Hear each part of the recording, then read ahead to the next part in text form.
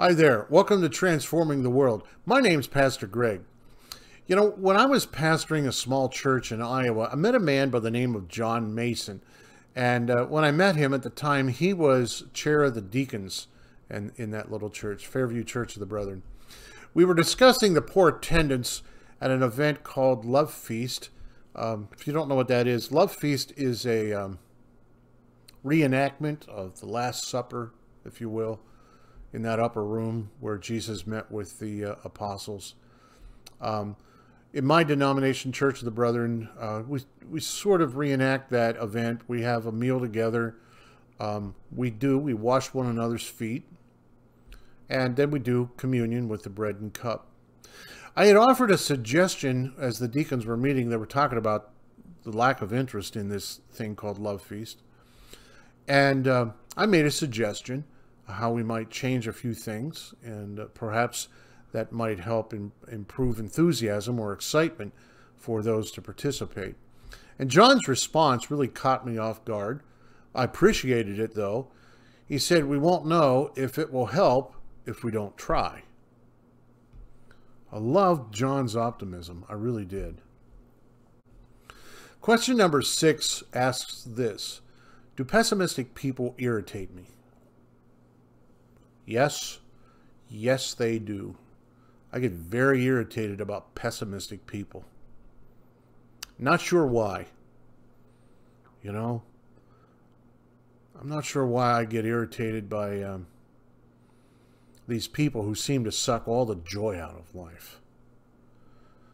They grumble when it's wet. They grumble when it's dry. They grumble when it's hot. They grumble when it's cold. They don't like snow. They don't like this, and they don't like that. And on and on and on they go, just grumbling about life. It's like, seriously? Is there anything in your life that brings you joy? Nothing works. Everything's broken. Why bother trying?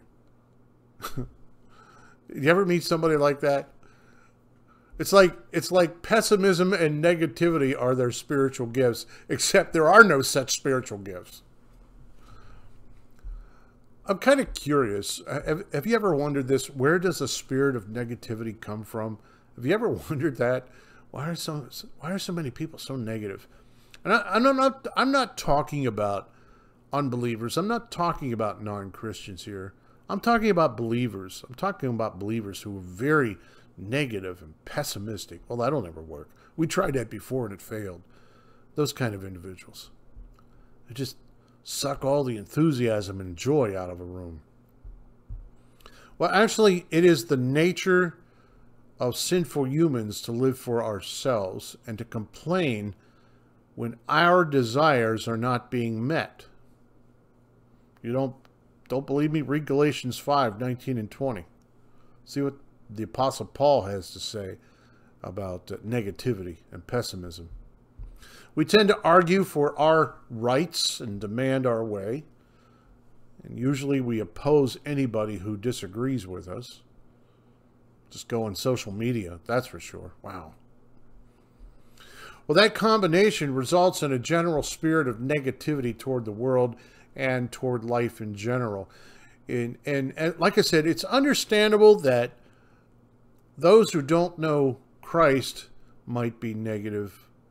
I mean, as I said earlier on, they have no hope in anything beyond this world at all. They have nothing tangible to hold on to in their life that gives them hope.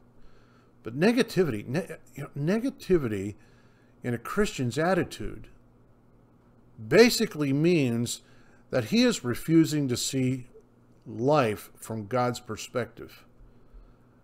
And when we join that with hostility and pride and complaining, in all honesty, the believer who has that kind of pessimistic, negative, defeated attitude, they're responding to the world just as a non-believer. Where is your faith? Where is your hope? Where is your confidence in who God is and what God has promised? Now, the truth is, an authentic Christian can counter all of this doom and gloom mentality with a very gentle, loving, faith-filled approach to life. 1 John 5:14, perfect example of that. We can refuse to get caught up in all the hopelessness and the me-first mentality that's normal in the world. Philippians chapter 2, good example of that. We can offer light in the darkness, says Christ, Matthew 5:14. We can offer truth in the middle of Satan's deception, John 17:17. And we can provide hope in the face of despair, Psalm 43:5. I think it's important for us to remember that, yes, we are in a world filled with negativity, hopelessness, darkness, pessimism, because the people of this world have nothing tangible to hold on to give them that hope. Which is why I believe Christ said what he said in Matthew 5:14. He called his disciples the light of the world, because in dark and troubling times, the world needs something to cling to, someone to cling to. And they need Christians who are optimistic and filled with hope. And that hope that you have as a Christian in the midst of trying and dark times, that hope that you have brings hope to those still living in darkness.